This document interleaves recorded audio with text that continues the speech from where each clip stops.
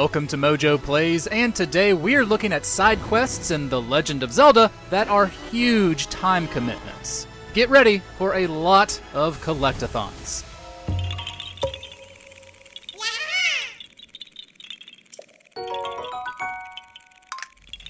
But before we get into it, we publish new content all week long, so be sure to subscribe and ring the bell to get notified about our latest videos. Rabbit Land Rescue: The Legend of Zelda Spirit Tracks.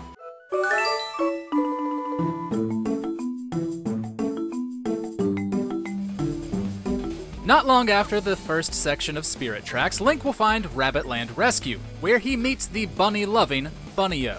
He'll give you rewards, mostly rupees and treasure, as you catch rabbits hidden across the 5 areas of the game.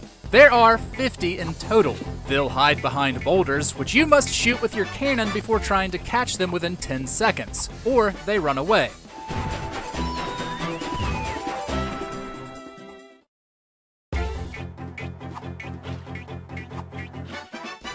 Some are naturally slippier than others and can be a nuisance. But what really makes this quest take up time is the fact that some rabbits are found near hidden tracks, which you can only reach by doing other side quests. For all 50, Link gains the ability to shoot sword beams when at full health, which is nice, but not exactly worth it.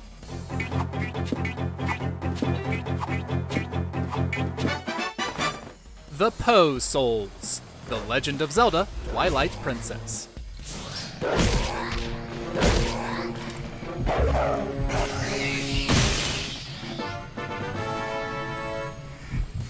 Once upon a time, Giovanni sold his soul for riches, which came with the unfortunate side effect of being turned to gold.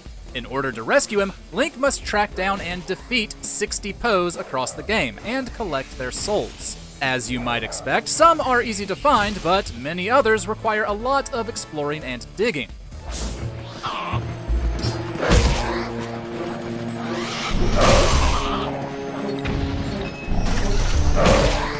Collecting 20 souls gets you a bottle of Great Fairy Tears, while collecting all 60 essentially gets you unlimited money, 200 rupees upon every visit to Hyrule to be exact. This was made easier in the HD remaster as the bottle reward was replaced by the Ghost Lantern, which lit up when Link was near a Poe, but it's still a major devotion of time.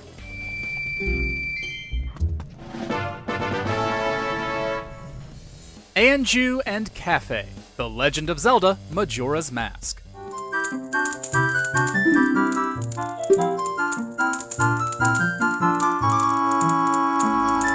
Technically, the optional Fierce Deity Mask requires you to complete most side quests in Majora's Mask, but since you still can't get it until right before the final boss, we're gonna talk about Anju and Kafei.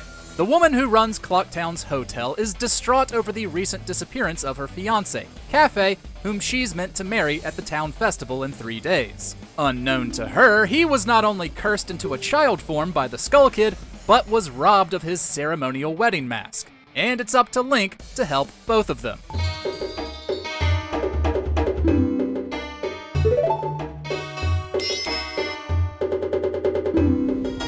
This quest has more moving parts and characters than any other in the game. Given the game's time loop structure, missing a key moment or making a mistake can be devastating, as it means you'll have to start the whole process over.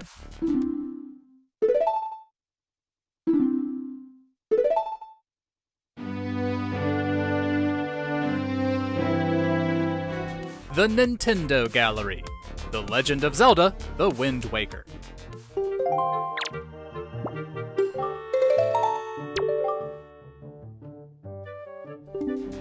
In Wind Waker, Link can show pictographs of enemies and characters to Karlov, who turns them into figurines. But there are some important caveats. First, you have to upgrade your Picto Box through a smaller quest so you can take colored pictographs. Karlov also won't accept pictographs where the subject isn't facing the camera, or ones that don't show enough of their body, which is obviously pretty hard to get for most enemies and bosses.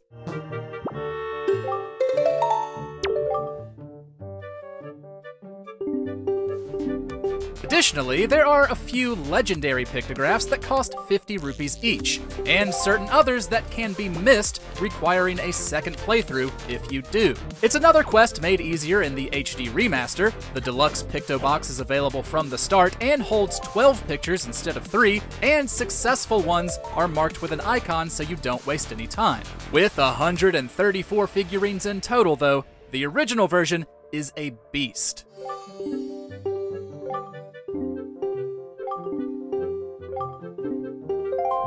Mother Maiamai's Missing Children, The Legend of Zelda: A Link Between Worlds.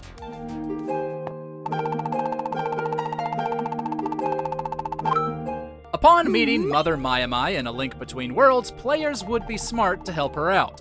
For every 10 of her missing children that Link finds and returns to her, she will upgrade one of his weapons, making it far more destructive than it was. However, with 100 missing babies in total, finding them all obviously takes a lot of time.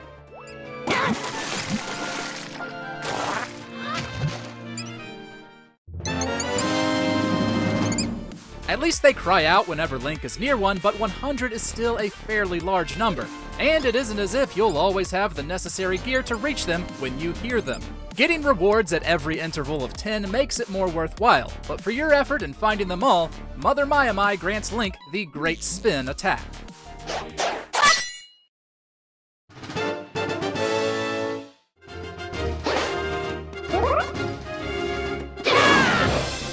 The Gold Skulltulas, The Legend of Zelda: Ocarina of Time.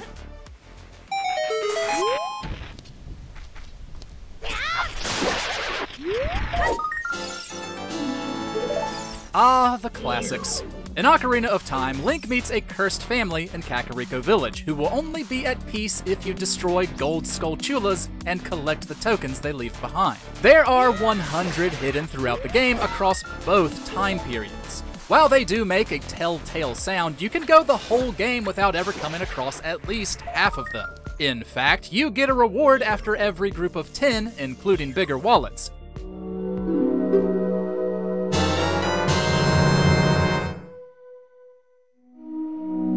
But after 50, you don't get another reward until you complete the quest. After 100, you're given an endless flow of rupees, but at that point, you probably won't have much need for them.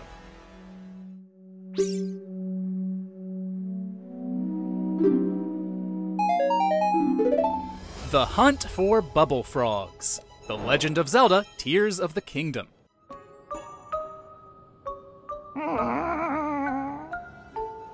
Tears of the Kingdom features multiple time-suck side quests. Who out there is still searching for all those Addison signs? But today, we are talking about the 147 caves hidden across the world. In order to complete Colton's quest, Link must delve into each and every one of them, kill the Bubbul Frog hiding within, and collect the gem it drops.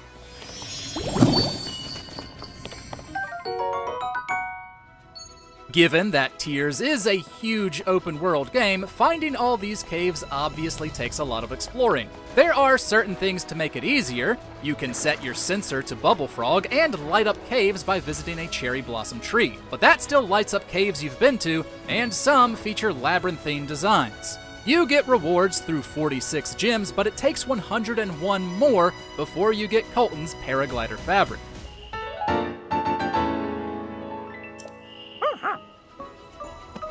Batro's Gratitude, The Legend of Zelda: Skyward Sword.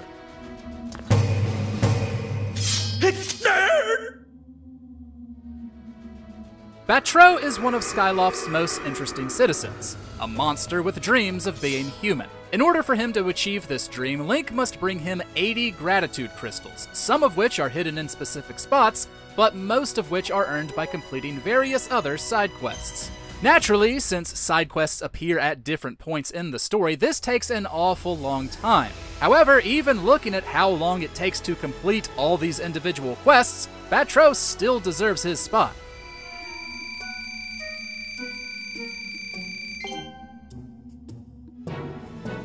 Most of the quests are still fun though, and it's a bit more interesting than other Zelda collectathons. Plus, you get rewards throughout, mostly different-sized wallets, and it's nice seeing Batro finally take on the form he's meant to be.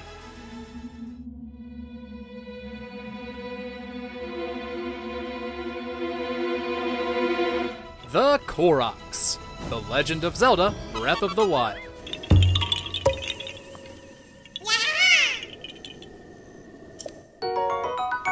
Well, this one should come as no surprise. As most of you know, there are 900 Koroks hidden across Breath of the Wild, which is, frankly, absurd. Stumbling upon one is usually fun, as they're normally accompanied by a small but engaging environmental puzzle. Plus, collecting their poo, seeds, is the only way to expand how many weapons and shields you can carry, so they're definitely worth doing to a certain extent.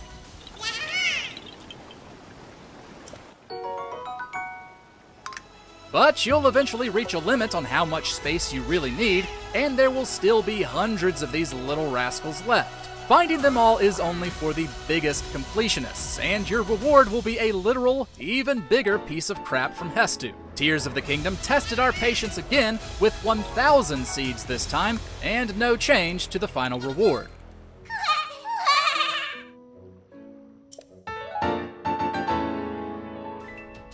The Figurine Gallery, The Legend of Zelda, The Minish Cap.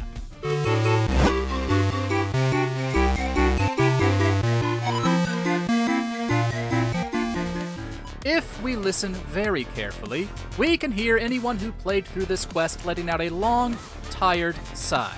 Like Wind Waker, the Minish Cap features a figurine collecting side quest, but it is far less fun. Instead of the interactivity of taking pictures, Link must spend mysterious shells on a gacha machine. Naturally, as you continue to collect, the likelihood of getting something new constantly decreases, forcing you to fork over more shells, which then forces you to grind for more shells as you progress through the game.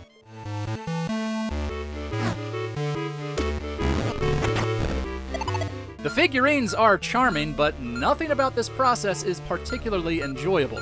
And with 136 of them to earn, it'll take a lot of time and patience. Your efforts get you a piece of heart, a ton of rupees, and access to a phonograph that lets you listen to the game's music. But it is only for the most dedicated of players.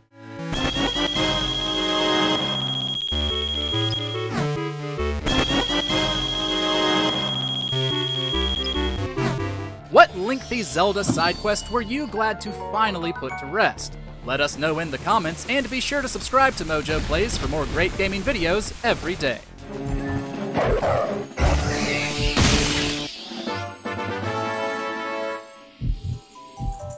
Thanks for watching. If you enjoyed the video, there's more where that came from.